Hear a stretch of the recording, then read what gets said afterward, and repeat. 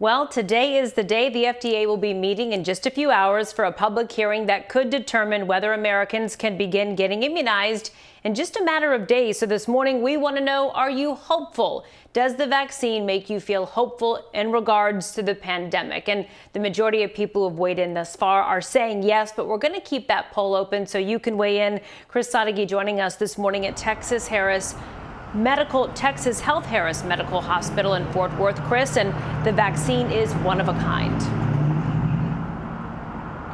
Yes, Kara, we've talked a lot about Pfizer's vaccine, waiting to get that final approval today. Moderna's vaccine will go through the same process next week, but both of these vaccines use a different method from what we usually see with vaccines that fight other viruses. Typically in a vaccine, they are injecting the actual virus into your body so that it will develop antibodies to fight the virus. That is not the method used in these two coronavirus vaccines. They're using a method never approved before in the U.S., and it's called messenger RNA.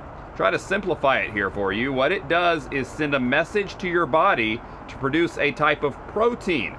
That is the same protein found on the outside of the coronavirus cells, so that when it comes into contact with the virus, it triggers that immune response. So far, the clinical trials have shown it to be highly effective, but have not shown just how long the immunity might last. Even though it's a different method, you could experience typical vaccine-related side effects like fatigue, muscle pain, fever, and chills.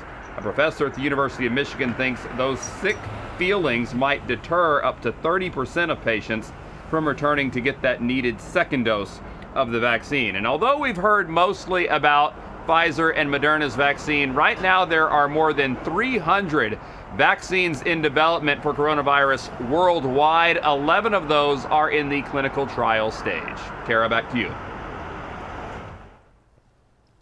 All right, thank you, Chris. So our poll results this morning, 82% of people say the vaccine does help them feel hopeful during this pandemic. So you can continue to join the conversation using the hashtag #IamUp on Twitter and Facebook. And thank you to everyone who voted in our poll this morning. Remember, you can watch the hearing today right here on our WFAA social platforms. That begins at 8 o'clock, and that includes our YouTube page. Well, as our healthcare workers continue to work the front lines, help is on the way. Every day, there are more and more people who are signing up and graduating from nursing school, and that's because there is a huge need right now for those frontline workers. Hannah Davis with us this morning in Dallas with more information on what the future looks like. Yeah, good morning, Kara. Earlier we were talking about this being really a tale of two numbers. On one side of it, we have shortages of current nurses, real strain on the healthcare system. But on the other side, we see young people, men and women, stepping up, ready to be nurses, going forward in a time when the country needs this more than ever. Let's take a look at what we're seeing locally as well as across the nation. You know, nursing schools here in DFW say they've been getting inundated with applications in recent months, saying it's almost too much to handle, but a good problem to have. Men and women wanting to become nurses in a time when the healthcare system is simply in desperate need. You know, even before COVID, there was already a nursing shortage. Industry experts saying we already needed an additional 20 to 50,000 nurses between now and 2030.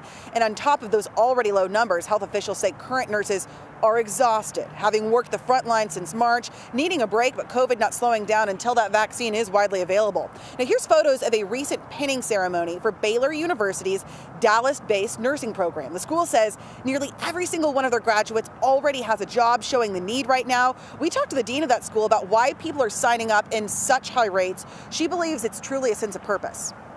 Everybody's just eager to graduate and get out there and help. We consider nursing a calling. You know, something else that we're seeing is actually traveling nurses. This is when crews will come into certain areas that have really been hit hard to relieve those people that live locally that have been working for months and months. I actually have a friend who does this. She's gone from city to city, including here in Dallas, and she says what she's seen in that time is like nothing she's seen before because of COVID. So more people coming in, that's definitely what we need. Mark, over to you. Oh, absolutely. More nurses needed now more than ever. Thank you for that, Hannah.